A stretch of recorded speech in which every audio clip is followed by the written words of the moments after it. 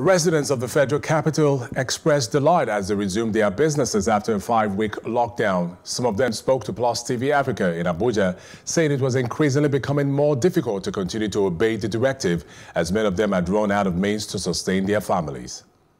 It's good to relax the lockdown, as the federal government have just done, at least to give people the privilege of replenishing their pockets. If you want to lock up Nigeria, give us food to eat.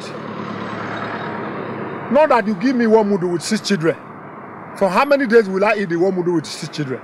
And you locked down for 2 weeks. And you are eating fine, feeding fine, treating yourself. The mass don't have anything. It's better to federal government give them free liberty to move and find their daily bread. They are not aiming from government.